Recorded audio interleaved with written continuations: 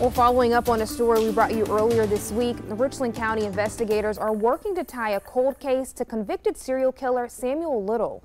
While serving a life sentence for the murders of 3 women in California, 78-year-old Little confessed to 90 murders. Sheriff Leon Lott says one of them happened in Richland County on September 12th of 1978.